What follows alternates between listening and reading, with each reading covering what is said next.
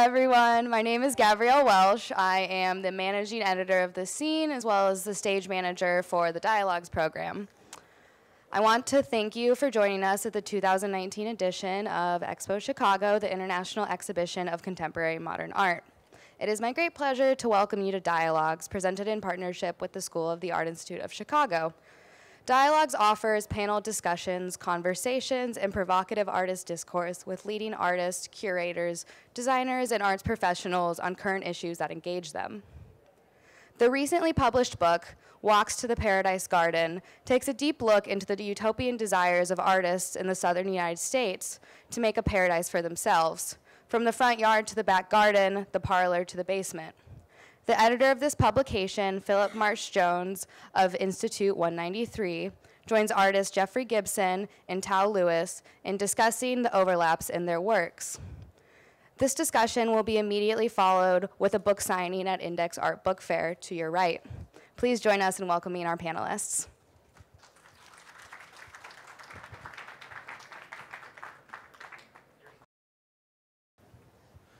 Hello, everybody.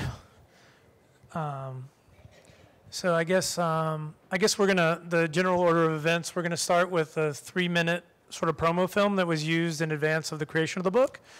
And then I'm gonna try to give you a little bit of description, some quick excerpts reading so you have an idea of the general flavor of things, and then we'll have a larger discussion with Tao and Jeffrey. So Gabrielle, you go ahead and play the video. The people and places in Walks to the Paradise Garden exist along the blue highways of America, the ones traveled by William Least Heat Moon in his singular and comforting book of 1982. In fact, it was my response to Blue Highways that led me to talk to Guy Mendez and Roger Manley in 1983 about pooling our talents and adding dazzling stops along the way of Least Heat Moon's journey. We traveled many thousands of miles since then, together and separately, to document what tickled us, what moved us, and what sometimes appalled us in the southeastern United States. Walks to the Paradise Garden is not an attempt to survey everything and everybody between Virginia and Louisiana, from the Ohio River to the Everglades. Walks to the Paradise Garden is also not criticism, or sociology, or anthropology, or camp for the coffee table. It is a collection of outlandish findings by 3 Southern persons, all white and all male. This is something we don't really fret about, and hope that you won't either. May we please both ochre eaters and non-ochre eaters alike. Now that we've assembled Walks to the Paradise Garden, we see that we've aspired to give you a true wonder book. A guide for a certain kind of imagination that crops up in every generation of unabashed boys and girls. You get a touch of Elvis and Kentucky Ernie Ford, and a good look at the one and only Little Enos. We visit the Powder, Georgia Blizzard, the maker of dolls like Martha Nelson, and the likes of Bradley Harrison Picklesheimer, and St. Ohm of the land of Passaquan. Those who are defenseless and open to the hard, destructive nature of the Middle America juggernaut. Their crime is that they simply want to be themselves, and money isn't what they're about. Okay, so I'm going to read you a little excerpt from the editor's note that I wrote when assembling the book, and that will hopefully give you guys a little bit of context for the larger conversation that we're going to have. Walks to the Paradise Garden sat in a box for over 20 years before Guy Mendez pulled it down from a shelf in his studio and said to me, "We should publish this someday." At the time, creating a coherent publication from a 90s-era manuscript and a pile of laser-copied photos seemed at best daunting. 6 years later, I began retyping the document and searching, with Mendez's help, for its corresponding images, our only guide being Jonathan Williams' original manuscript and an annotated document titled An Approximate Table of Contents for Walks to the Paradise Garden. As the title suggests, everything was indeed approximate. I called Roger Manley, and he began searching through his archive. The book that Williams, Mendez, and Manley sought to publish in 1992 was both ahead of and firmly grounded in its time. There were plenty of jokes about the Reagans and Dan Quayle, reviews of the latest food and fashion trends, including the invention of the Shit Happens bumper sticker, and visits with artists who were at the time still living. Most of these details have survived the editing process, but the artists have not. Fortunately, many of their works have been preserved. At the time of its creation, the authors and photographers could not have guessed that works by Henry Speller and Thornton Dial, among others, would be in the permanent collection of the Metropolitan Museum of Art, or that St. Ome's Passaquan would receive a multi-million-dollar restoration from the Kohler Foundation. They did, however, clearly recognize the unconventional and fundamental talent of the artists contained within, documenting them and their works with enthusiasm, care, and a healthy dose of humor. Walks to the Paradise Garden is not an art historical text in the traditional sense, and Williams' writing veers often and urgently into his own tastes and preoccupations. Opinions abound. He reviews barbecue restaurants, drops names, gives creative directions to artists' homes, espouses his own political leanings, and makes plenty of overt references to the male anatomy. This is not a condemnation, but a warning to those without a sense of humor. This book, and perhaps this talk, might not be for you. Manley and Mendez communicate chiefly through their photographs, but they are also quoted at length by Williams, their talents, backgrounds, and quirks on full display, like everyone else in the author's line of sight. The earliest road trips documented in the book took place in 1984, only 2 years after Black Folk Art in America opened at the Corcoran Gallery in Washington, D.C. Many of the artists featured in John Beardsley and Jane Livingston's now historic and off-referenced exhibition, and dozens more are found in these pages. Their portraits, environments, and works captured on film and prose at the height of their powers. Indeed, Walks to the Paradise Garden provides one last look at the artists and placemakers of the southern United States just before the arrival of a new and interconnected world. So that ought to give you a sense of what we're talking about. There will be images going through that are taken by Mendez and Manley behind us, and then images of both Tao's and Jeffrey's works. I guess I'll start with a question for you, Tao, and then we can kind of let things develop a bit organically. So on your Wikipedia page, which I had the pleasure of reading. So scary. Not so long ago, you're identified as a self-taught artist working in a variety of mediums, including hand-sewn, carved, and assemblage pieces. Her work is often informed by the surrounding environment, incorporating found objects and recycled material into her creations. Had Williams read this in the early 1980s, he might have sought you out. Would you have been receptive to that kind of engagement? And do you feel a kinship with any of the artists from the book, or more generally with the field of self-taught art? Absolutely. I think, we kind of brought this up just before we got on stage, but I think this term outsider artist is shifting in meaning these days quite a bit. And I give lectures about my work, and one of the things that I do before I give a lecture is I actually kind of speak about some Black Southern folk artists before I get into my own work, because I think it's a great way of giving context and helping people sort of understand my use of materials. And also just because I think that people should be aware of those practices because they are so important. But the main mandate behind what I do and the backbone of my practice is recycling. And I'm really interested in what we can learn from Southern folk art when it comes to materials. And I'm really interested in this sort of, I guess, material but also spiritual form of upcycling that can happen, especially in Black folk art. And what I mean by that is not just in a material sense, but also a kind of recycling that has to do with circumstance and has to do with ideas and has to do with a lack thereof, wherein this limitation actually creates something that is extremely generative and soulful. So I think the common thread between my work and the work of many Southern folk artists is in this sort of upcycling, and also, I guess, in this desire to create something else. I sometimes refer to it as maybe myth-making, but I think we find each other in our tendencies towards seeking and archiving, and then we find each other in our storytelling, I guess. I hope that answers the question. Yeah, and it's funny because then, we get, and I don't want to go too much down that path because I feel like I always get that question, how do you define folk art, self-taught art, all these kind of things. But I noticed that you were using the term folk art to describe the artists that you have a particular interest in.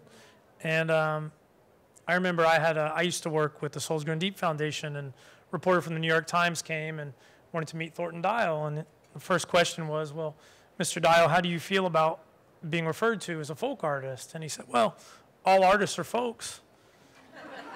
And the guy kind of looked at him and he said, oh, well, so you don't really mind? He's, go talk to Lonnie. He didn't, Mr. Dial didn't really like to do those kinds of things because he didn't have a formal education, didn't really feel like he was that good with words. But I don't necessarily think it's a negativism either, the idea of a folk artist and somebody who's using things that are tied to, as you mentioned, tradition, oral histories, or very specific kind of things. Is there an artist, particularly in this book, that you feel a kind of a kinship with or have a particular interest in? Yeah, well, I mean, I can talk at length about Lonnie Hawley. I should start off by saying that Lonnie is probably my favorite artist, one of my favorite people that exists in the world that I know. In 2017, I was invited by Daniel Fuller, who was then the curator at Atlanta Contemporary, to do a show at Atlanta Contemporary, and Joe Minter was opening a show alongside mine, so I got to meet Joe and Lonnie that night, two of my heroes, and I think two of the last living heroes of this genre of art that we're speaking about now. So that was something that, a couple years prior, when I had first learned about Lonnie and started researching his work, I had made the decision, because I am self-taught, my method of learning is by seeking out people and making sure that if they're alive, I can find them and have a conversation with them.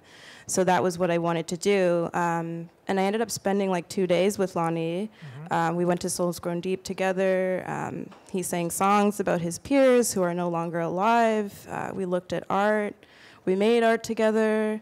And I felt so much similarity between us and what we were trying to do and what we were trying to say.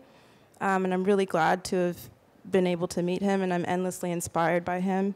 So yeah, that would be Lonnie Hawley. Yeah, fair enough. And Jeffrey, I wanted to ask you, very particularly, I realize you sort of grew up everywhere, but you also, among places like Korea and Germany, you did have a period of time in North Carolina. I don't know, what age were you when you lived there? North Carolina must have been probably preschool and lower grammar school. I just didn't know if you had any kind of connection when you were living there with these kinds of artists. Or Jonathan, the author of the book, was from Scaly Mountain, North Carolina, and many of the artists in the book, are from that region as well. But no, I was too young. You were too fair enough. But I did also realize that your grandparents on both sides of your family were Southern Baptist ministers, which is was sort of a surprise for me. Almost every single artist in this book specifically engages religion, mostly the Christian faith, incorporating stories, characters, and references in their work. And I wanted to talk to you about how you found ways to integrate that family history into your own practice, and if you feel like those beliefs are diametrically opposed or in concert with, or just generally sort of how they jive with your larger interests and ideas. It's interesting. I think I'm kind of processing a lot of that now because both my grandfathers founded Indian churches, one in just outside of Tahlequah, Oklahoma, in Briggs Community, and the other one is in Conehatta, Mississippi. And I grew up going to church, seeing not regularly, but when we would visit, seeing them preach. But then what I noticed was, the congregation would sing, and sometimes they would preach in their languages, so in Cherokee and Choctaw. And in the back of every pew was a fully translated hymn book and Bible into Cherokee and Choctaw. So, and I have copies of both of those. But I think then probably in my 20s and late teens, I started thinking about what's gained or what's lost in that translation, and is this really Christianity that we're engaging in, or is there something else? And I was raised in the Baptist church, but my father really explicitly explained it to me as a social structure, and that my grandfathers founded these churches as a way to bring the community back together and to give them a space that they could commune, because previous to that, they had everything had been torn apart, and so everyone was struggling. And when my grandfathers found God, both of them, the story is very similar, is when it coincides with when they stop drinking. And so then they spend all of their money to buy a car, and suddenly my grandmother's become the good first lady of the church, sure. and they would go down country roads and into people's homes and preach to individuals and to families. And that's what eventually leads to the established churches that still exist today. I don't know, for me, over many subjects and topics, just the topic of faith, and I think kind of in my youth indulging in what could be seen as the faithless, or rebellion against faith and commitment to something, greater, like a God, sure. Became a topic. And I think in art, I kind of equate it to the discussion about aura of a work of art. And previous maybe to my generation, but certainly during my generation, the idea that an artwork doesn't need or doesn't have aura. And I think for me, realizing that I've always responded to objects, spaces, people who I feel a sense of aura about or with, right? So we could call that spirituality, we could call it any number of things. When you think about it, it's sort of like the patina on somebody, or the stories they can tell from experience, or the materiality of something and seeing that it's been touched and worn, so that's kind of how I think about my interest that hovers around that right now. Yeah. And so on that note, I was reading an interview you did with the Brooklyn Rail not too long ago, and let me just find the specific reference here. But it was about the, here we go. So you cited the experience of seeing the quilts of Gee's Bend at the Whitney as an impetus for a, I quote, total shift in the way you view textiles. Can you explain the effect that exhibition had on both you personally and your work? And I know that in Tao you use a lot of textiles in your practice as well. So I'd be curious about, in light of what you just said. Yeah, I mean, and honestly, I think it was that the Whitney presented them. Yeah. I hate to put it so kind of like simply, but it was such a shock to walk into the Whitney and to see viewers having emotional responses to that work. I mean, people crying, people sort of like stopping and spending time longer than you're used to them looking at a painting.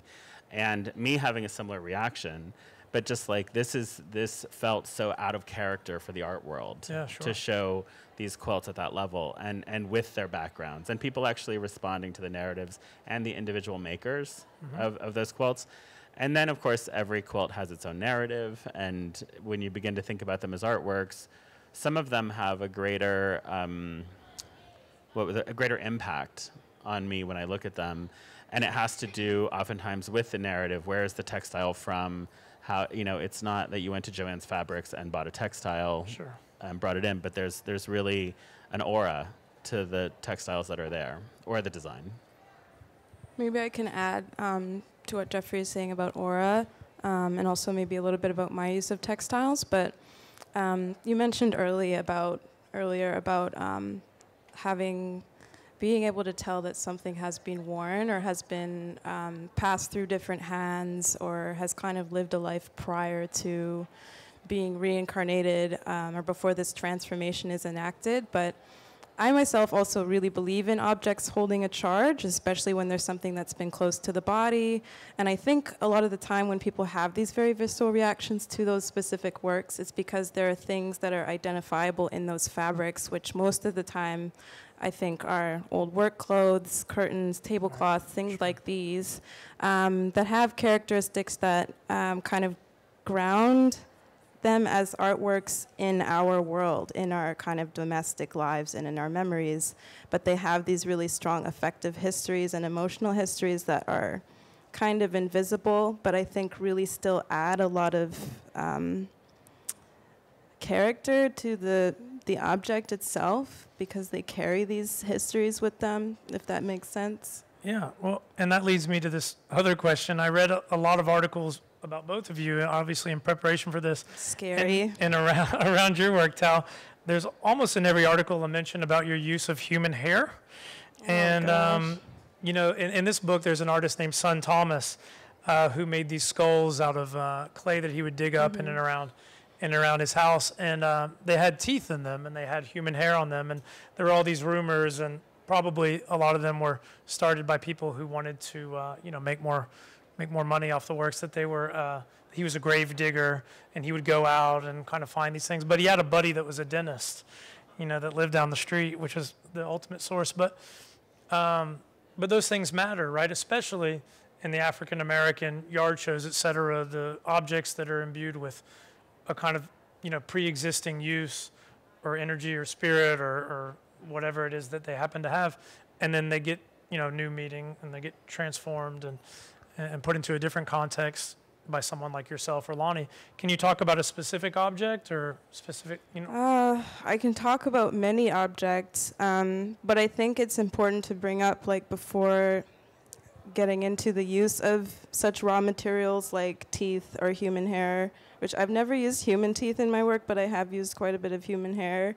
I really like looking into the production methods or the kind of common threads in construction that span Afro-Caribbean communities, Black Atlantic communities, and also, of course, these practices exist on the continent of Africa. And a lot of the time, these objects, as we were speaking about before, are ceremonial, they're religious. And I don't like buying into this whole concept that to use those things is not okay or spooky or scary or dark in any way, because I think that that's so related to colonialism and also capitalism to kind of change the meaning of what those things are into something sinister or dark. So again, I think that it's really simply about using something that is beautiful and holds some kind of meaning to the person who is reinterpreting it or using it in their art object. I don't know. Should I talk about a specific? Well, I just thought if there was, it was such a revelation when I first came to this field by meeting a woman named Dinah Young, who's not in the book, but who's an elderly. I hope she's still alive. I haven't heard from her in a few months, but she was must be about 90 years old now, and she lives off a road out of in Newbern, Alabama. And Dinah doesn't make anything that you can sell. There's no market. Everything she makes is basically welcoming into the world or sending out from the world an animal, a tree, a plant. So, I didn't get it. I was there as a student, and I would go see her, and she liked bourbon, and so did I. So we'd sit out and drink, and I thought she was sort of funny, and that was it. But I looked at her work, and I was thinking about Richard Long and Andy Goldsworthy and any number of Smithson, land artists, et cetera. But I still didn't really get it. And then one day she showed me a picture in a book that, as it turns out, the Arnett's had published, which kind of led my life into a whole other direction. But it was basically a picture, and there was a thing like it in the yard of a piece of tin, and then you had wood that was laid across it, and then a kind of impromptu cross. And she said that she just buried an armadillo there. And, I came back a week later, and then some of them, and then a week later, and so basically she'd buried it, created this thing, and then as it was decomposing, had removed it. And then the peach trees would get these structures built around them as they would grow, and then she would take them out and then welcome them into the world. And it sort of, completely freaked me out. It was like the most interesting thing I'd ever seen. But her use of material and all that stuff was so intentional. It had so many layers of metaphor within it, and I just couldn't see it. And neither could anybody else in that neighborhood. She'd been written off as kind of a crazy old lady, Yeah. But and Lonnie, of course, Lonnie looks at something, he's like, oh, the tire has to do with the cyclical nature of the universe, and the railroad tie is the weight of my labor, and he can talk for hours. But I just didn't know with your own work if there were maybe objects you returned to, or things that the work clothes quilt. There's all these. It's like the denim that they come back to because it's. For sure. There are certain things that I use in almost everything that I make. Seashells would be one of those. And that's because collecting seashells is my favorite thing to do in the whole world.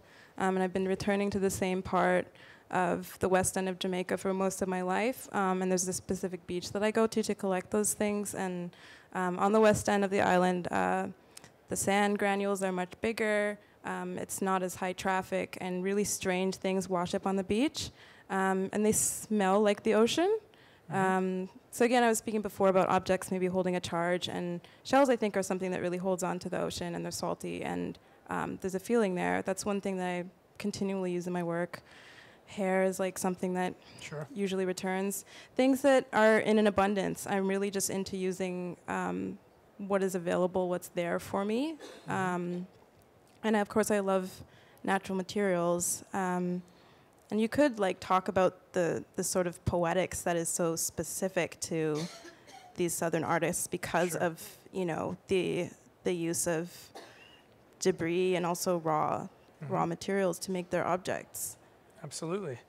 And that kind of leads into this other thing, and very specifically, Jeffrey, I wanted to ask you, I know you worked at the Field Museum here in Chicago for several years, and I wanted to speak to you about this sort of anthropology or fine art divide within the museum world. So indeed, many, if not most of the artists in Walks to Paradise Garden made objects that served any number of religious, practical, community functions. They were rarely created in this sort of contemporary art context. Maybe the individual thought of himself or herself as an artist, but it really had this other sort of function.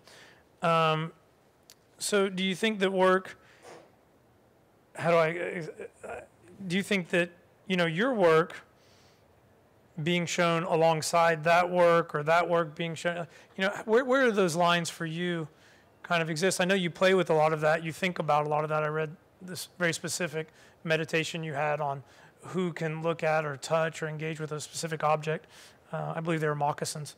But how do you think about that in terms of your own place in that dialogue?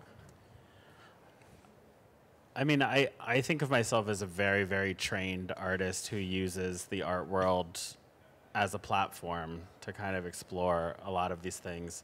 My time at the Field Museum was 3 years working at the Field Museum in the ethnographic collections, North American. And so my job was to pull all of the objects when a tribal delegation was scheduled to come, and to pull together all of the relevant archival materials along with it for possible repatriation. What that led to, though, was these radical experiences of cleansing ceremonies, feeding ceremonies, it being important that I was Native, that I was male, being asked to be protected while I would touch or handle something, while I would look at something, be in the same room with something. And these are not anything that is necessarily based in a Choctaw culture. That's my tribal affiliation. These are things which, due to the circumstances of 1990 and NAGPRA, the Native American Graves Repatriation Act, I felt like I was fulfilling a role, that somehow I had been at the Art Institute of Chicago for a reason. This internship was given to me for a reason, and I was performing that. It really made, and this is no disrespect to SAIC, where I had a wonderful education and time, but it really made learning about, let's say, Gerhard Richter pale. Like, talking about the historical references of Richter and then going having these experiences on the 3rd and 4th, 5th floors of the Field Museum, they just really didn't even hold the same weight. And so I think that's really what I've been processing as an artist for the last 15 years. Sure. Everything, and I'm still kind of coming up into those things. One of the things that I've really demanded over the last 3 years is that you cannot put my work next to a Choctaw basket and say, like, they're both Choctaw, therefore they belong together. Right. And you have to, and we have to, really create the language to describe indigenous arts on their own terms and not as anthropologic or archaeologic language, which those histories are based in right now. And that's a real challenge. And there is no market for it right now. So there's no funding for it. There's no publishing houses seeking to publish that book. It's difficult for PhD programs to support that kind of research. And those are the real issues of that field right now. So, but I've been very fortunate in terms of working with Tracy Adler is a great example. She's the director of the Welland Museum, and we worked together on This Is the Day. And we really, I think, finally were able to write about my work in a way that it hadn't been written about before. So I've had to become a real advocate in terms of, saying you can't write about my work that way. And if we don't have the language, that's what the subject is. We have to find the language to describe what's going on here. So that leads to a lot of other things. And I guess the bigger question where I was kind of hoping to lead the conversation was, how you feel about the fact that these artists that are featured in the book, they're essentially individuals who, for any number of reasons, are unable to navigate the structures of power. They're really underrepresented in galleries. Museums are always saying, oh, but you have to understand there's this show and there's that show, but it's still a very, very, very small part of this sort of larger art world. Do you think there's room for them? And why has it taken so long for that space to sort of be created in the larger sort of art world? Like the G's Ben quilts, for example, things that were made 100 years ago, just now coming into an institution like the Whitney, et cetera. I think that, yeah, there needs to be room for them. I think, of course, there's room for them. I think it's also really important that we consider, I guess, like, not per se the lines between, like, craft and fine art, but so many communities that are left out of these conversations. And also not really taught or talked about, that have really just lent so much of their imagery and ideas to contemporary art in so many ways. And that's something that I think about a lot, and it makes me quite angry. And I'll use the example of Lonnie again, who is someone who, for most of his life, didn't really see the security or recognition, financial or what have you, for the vast amount of things that he'd made in his life, thousands and thousands and thousands of objects. But maybe now that is starting to happen for him in some degree, I think he has a much stranger or different relationship to that feeling or to that security than someone of a different genre might have. Sure. Because so many of his peers never came close to having that, and as you can imagine, led very difficult lives. So yeah, I think I might have like gotten a little bit off topic with that. No, I mean that's sort of, and it leads to this other thing, which I know you're going to kill me for doing this, but I read another quote that you had that I really think, well, I'm going to read it, and then you can tell me what you think. You said, "We get very accustomed to only seeing representations of blackness as suffering or struggling through something. Black artwork that's about pain is easier for non-black audiences to grasp and appreciate because it's the norm, and that's fucked up. Within the contents of walks, there is plenty of hardship, not only because of race, but because of education, geography, economics, and other myriad factors." And I wanted to just see how you could, if you could expand upon what, I mean, that quote's pretty direct. Mm-hmm. But, you know, how that manifests itself in your life, in your work, and, you know, I assume that's a motivating factor for a lot of things you do. So. For sure. Well, I'm not saying that trauma and looking at trauma and discussing it and understanding it isn't an important thing. I think it's something that we have to do. But I think that the other half of my practice, the part of my practice that goes forward, is more about how can we reanalyze histories of erasure or histories of trauma within the scope of blackness, so that they become something generative, so that they become something, so that we can use our imaginations to create something generative. Because really, I think that myth-making and I think Black imagining are just as important to Black studies as theory. I think that they can be just as helpful as tools. So I think when I make something that's not so legible in terms of how is this Black or how is this about Black being, because it's a sculpture of a person that's physically blue or purple. Sure. And I've encountered that a lot. I've had people come up to me at an exhibition and say, if this is a Black person, why is it purple? And that's frustrating to me, you know? That's really frustrating. Why can't it be purple? So what I meant by that quote when I said that was basically it's harder for certain audiences when they are subtracted from the narrative. Sure.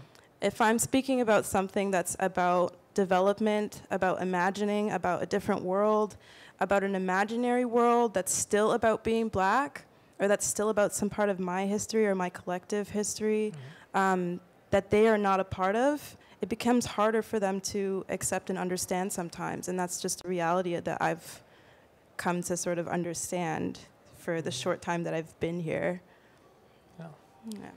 Yeah. And then, Jeffrey, I wanted to talk, so St. Ohm, Eddie Owens Martin, borrowed heavily and liberally from cultures across the world. I think, can we pull up the image of him, Gabriel? He used, different kinds of dress, references aesthetics into both his art and the development of his own faith. He had a faith called Pasakoyanism, which basically, the central tenet was that you had to wear your hair a certain way that would allow you to access the Godhead, and you sort of made it up, like toward the sky. But I wanted to know what you thought generally.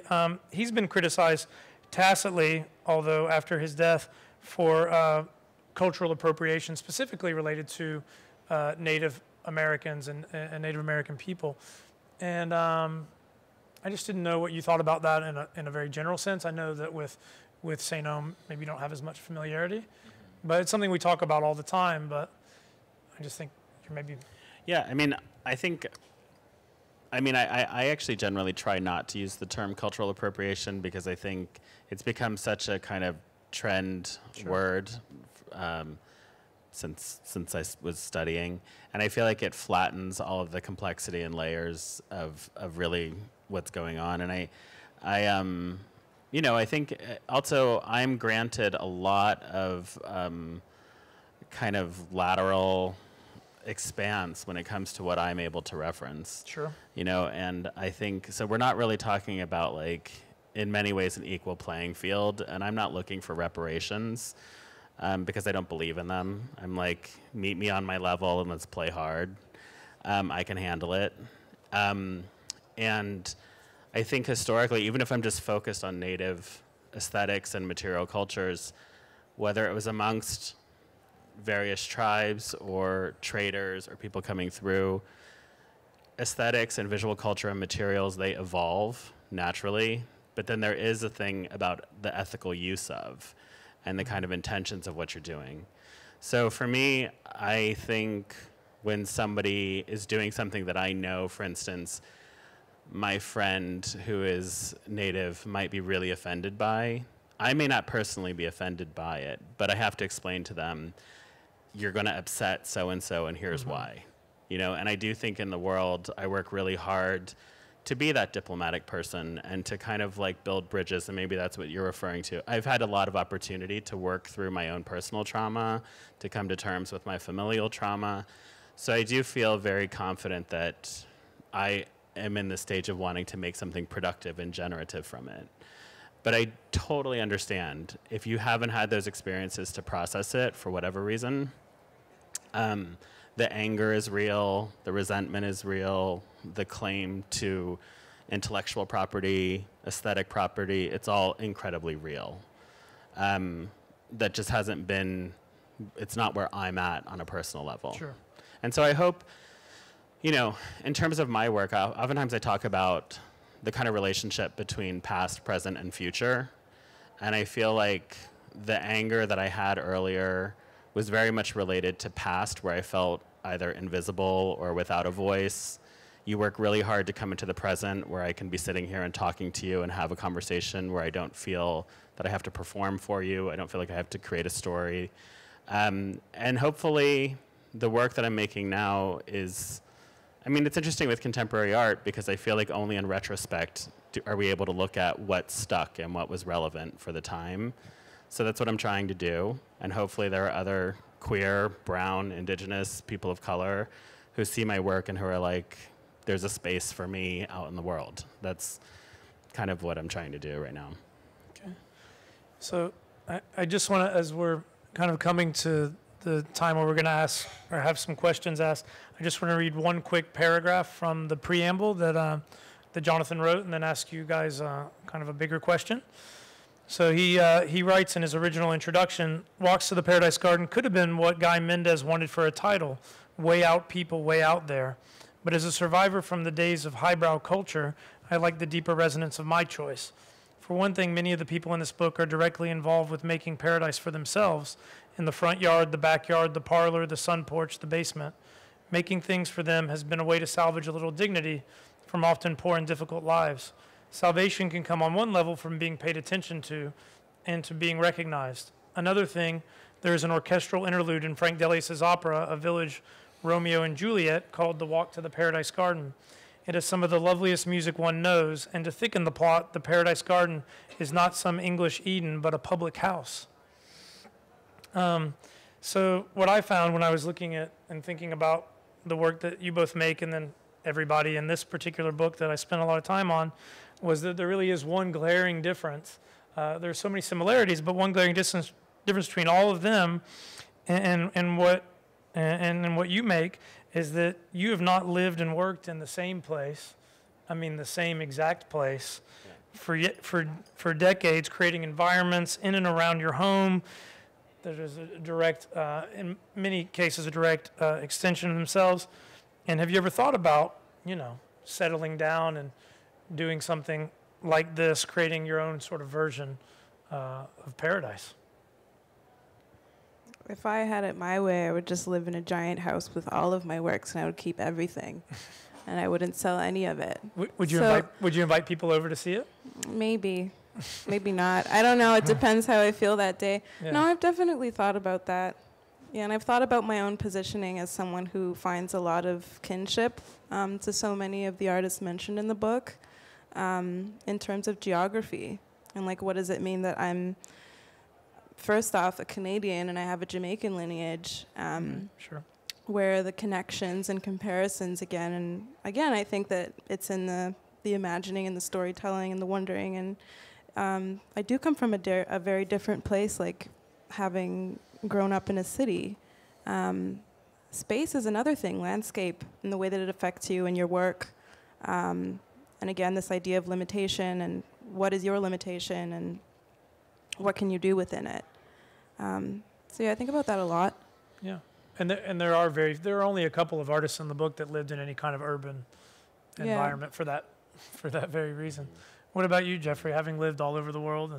And my husband and I actually made a decision to move to the Hudson Valley in 2012, after traveling around for a couple of years trying to figure out where we wanted to set down roots. And really the goal as an artist was I needed to kind of stop having so many voices around me, and I needed to be able to shut down. And then in 2016, we purchased a turn-of-the-century schoolhouse. And that's exactly what I'm doing. I'm creating my utopic space, and this is where we will raise our children. Both of my kids have a play space in the building. One of the classrooms, I have an office there. We're making it so that we don't have to think about time. We'll install a kitchen. We can go home. We can not go home. And my studio team, they're just really wonderful people.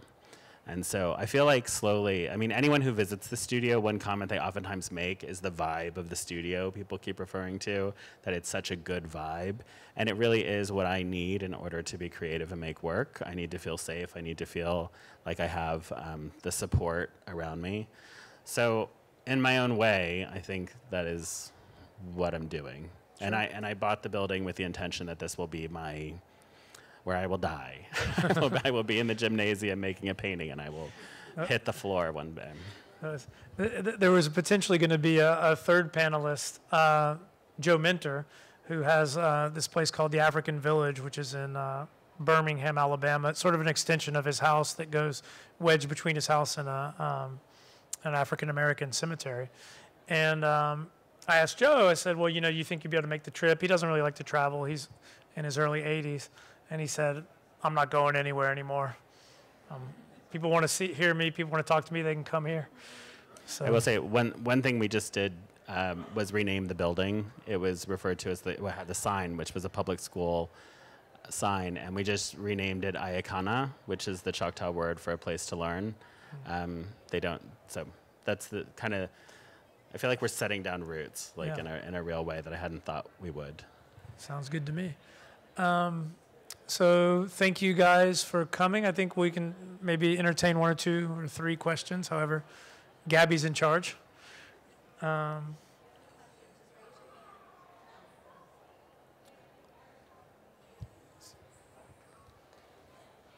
we don't have to answer any questions if there are no questions. And we do have copies of the book over here, and we just, Institute 193 just published really the only didactic field guide to a yard show in existence, which is by Joe Minter. He used to print them at FedEx for $20 and resell them for $22. So we figured out a way to kind of change that equation. And we have copies of that over there as well. Perfect. Well, thank you all for presenting, and thank you for coming.